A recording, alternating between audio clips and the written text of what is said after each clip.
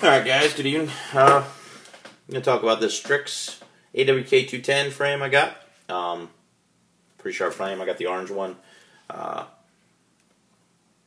you know, I was going to run the F60 Pro 2200 kV motors and some Luminaire ESCs. They were the Blade Hell ES. The issue I had was the Luminaires didn't fit. I mean, they were huge. Great ESCs, but huge. They didn't fit. I ended up going with Cobra ESCs, 35 amp. They fit a lot better, a little bit smaller.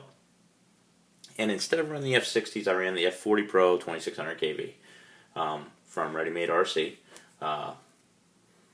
You can get your stuff there. Actually, everything here except for the Brain FPV I got from there. The Brain FPV they sell, but I ended up getting it directly from them. They hooked me up with it as a Foxeer HS 1177 camera. And I'll be running the Cricket RX, which is not installed in here. I've got the 600 milliwatt one, but I'm going to have to go down to the 200 milliwatt one because most of your race clubs say 200 milliwatt.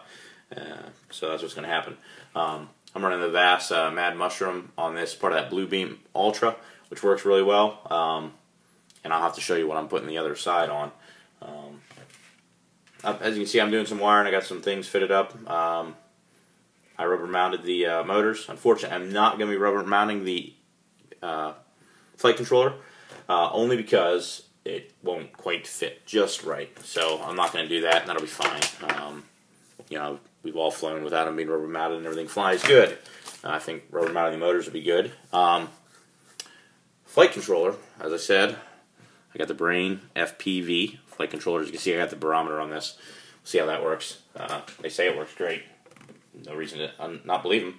I looked at the specs on these F40 2600 kV motors. Check them out online at miniquadtestbench.com. That guy does a phenomenal job on his testing. And these motors perform really well. Low amp draw, very fast, good amount of torque. They will turn my 50/50 bullnose gem fan orange props very well. No issues. That's what we're going to rock on this. The F60 motors, 2200 kVs, and the Luminaire ESCs. You're probably wondering what I did with them, so I'll show you. And got to play around with it a little bit today. I'm not getting a real flight in because everybody knows Beta Flight was having an issue, which they're fixing. Didn't update, and I guess some things didn't want to work out quite right. They're on this quad. As you can see, a lot of changes went on here. Doesn't have the flashy 550 cord that was orange. Man, these motors are tight. Nice motors. Smooth. Man, those F60 Pro 2200 kVs are smooth. The 35 amps, they did fit under here, so that was great. The Luminaires. It says it can run up the D-Shot. We're going to try that. On this quad, I am running the B-Rotor F3 flight controller. I've had it on there for like, I don't know, almost a year, I guess. And it's working great. I did rubber mount it this time. We'll see how that works. Never done that on a flight controller. Of course, the motors are rubber mounted. These are the antennas. I'm running the Spectrum, an old DX8, which works great. I have no problems with it. I just fixed the gimbal. Another HS 1177 camera from Foxeer, the black one. I've got the smaller lens. I've never run that big a lens before that you saw on the other Foxeer, but I'm going to give it a shot. I can't wait to get this thing up in the air and fly it. I've got to do some upgrades. Came up, of course, with a new Beta Flight. I've got to update that and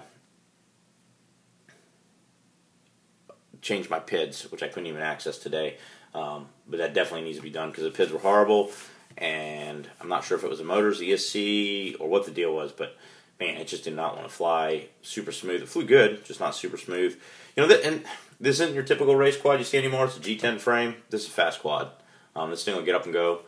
Same 50/50 bullnose props. And I was running 1900 kV F60s, the old ones. These are the new Pro, and it's like night and day. And these things are small, smooth. They're 2207 instead of 2206. The F40s are 2306 or 05. I can't remember off the top of my head. But they're pretty smooth too. Again, you see fast Blue Beam Ultra on this. I was running the left-hand turn fatshark goggles, or fatshark antennas. Speaking of the goggles, these are the goggles that will be being used. Those are Dominator HD3s. And I'll be running that with the TrueD V3 receiver. Now, a lot of people are going to say, oh, that receiver's junk. Well, there were some problems with it. They got it fixed. Basically, what was happening was the weight of the antenna was pulling one antenna group against the other, and it was shorting out, and it was frying out a piece in the headset, or in the goggle. They got that fixed. Pretty cool little bracket, so I'm waiting for it. I'm not even going to put anything else in it. That's what I'm going to get, so I'm going to run. They're going to fix it if it breaks. We're going to see how long it lasts, and I'll keep you guys updated. I'm pretty excited. Of course, as you all know, I run those really old goggles. I don't even know what they are anymore. They're old. They work good. I did mess around with the goggle. Of course, I couldn't hook it up to anything, but you can still see the screen. I can get numbers, you know, the menu going across there. And everybody's like, oh, the corners, the edges, they're all blurry. Yeah, they are, but not because there's something screwed up with the goggle. All you got to do is, you know, if you move your eyes, you tilt your head a little bit, hey, look, the corners aren't all that bad. The problem is the screen's so big. It's way bigger than my old goggles. I mean, way bigger than my old goggles. It's not that it's distorting the edges and stretching them. It's just, they're blurry. It's like looking at something in your peripherals. It's a little blurry. That's how big these goggles are. The screen in these goggles, it's ridiculous. It's got a fan on it. That was pretty cool. It took me a minute to figure that out. There's still one button on there. I have no idea what it does because they don't have any instructions. Even online, they don't talk about that little button, so maybe it's nothing. The F40s come in this little box. The F60s come in this little box. They're the exact same price. I mean, there's nothing different. Motors are great though. Pretty much everything here came from Ready Made RC. Got some stuff from GetFPV.com. You know, guys helped me out. Got these. These are really good. 5mm aluminum lock nuts. Speaking of lock nuts, the old F60s, I don't know if anybody remembers having them, the props. When you put the prop on that motor, it didn't fit right. I mean, it fit on, you know, on the motor. It's just you couldn't get your nut all the way on. You do not have that problem with these motors. As you can see, I got plenty sticking out there. Now, that's the same aluminum nut you see here, and they have them in different styles. I think that's the only one I have on my bench. Oh, here's another one. This has a flange on it. Just a flat flange, no grooves, nothing special. They do great. I'm going to get this guy flying next few days. Of course, I haven't even ordered the new VTX. I got to talk to them about that, see if I can get a different one. I've got a lot of work to do here, as you can tell. And, you know, I'm not the fastest. I'm not just going to throw it together. Those days are done and gone. Batteries. Oh, wait till you see this. Now, this is the Strix battery. It is a 1550 mAh, 95C. As you can see right here. Again, battery testing has been done by Mini Quad Test Bench. This was one of the best performing batteries. It's almost the same as the Tattoo R racing line battery. Cables might be a little bit shorter. You know, it's very similar. I will say, if you compare this, and this is a 75C 1550 mAh from Tattoo, which is a good battery. I mean, I run this. This thing works great. Good amp draw. I mean, I've hit 42 amps on those old F60s.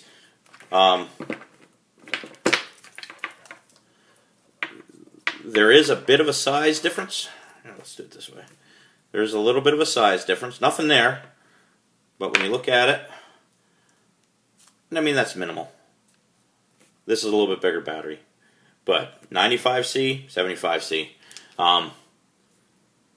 Price is about the same. I mean, again, $1 or $2 difference.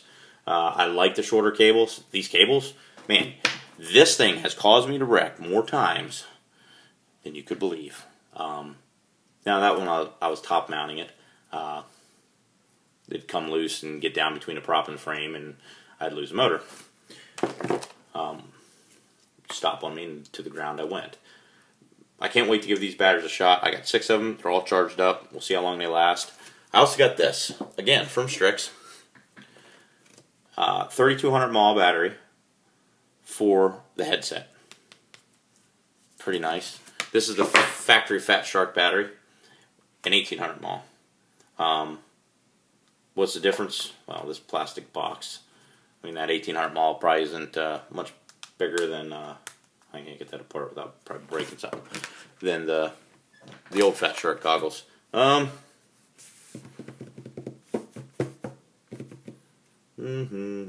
probably about it. Oh, also from Ready Made RC,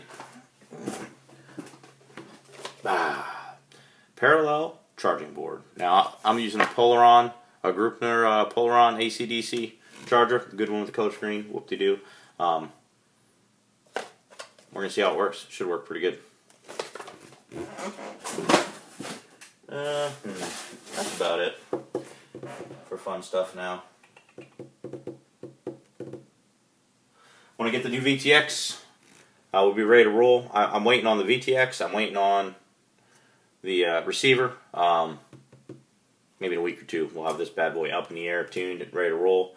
Like I said, I'm going to probably solder all those wires onto the PDP tonight and then put that back in the box. And tomorrow we'll be back to working on this, getting it tuned, getting it up in the air. I might swap cameras. I'm curious. So I've always run these smaller lenses. I want to know what this big guy's going to do. Look at the size difference there. They're both IR. They're both the same camera. One is orange. This one's the newer one. This one's the older one. I want to know what that camera's going to do. Don't look at my hokey low mount there either, for those looking at it. I really want to see what it'll do. I'm in a hotel room, as you can tell. Not a shabby place. Mississippi, Columbus. Working a job with Summit Construction. On the base. It's going pretty good. Good group of guys.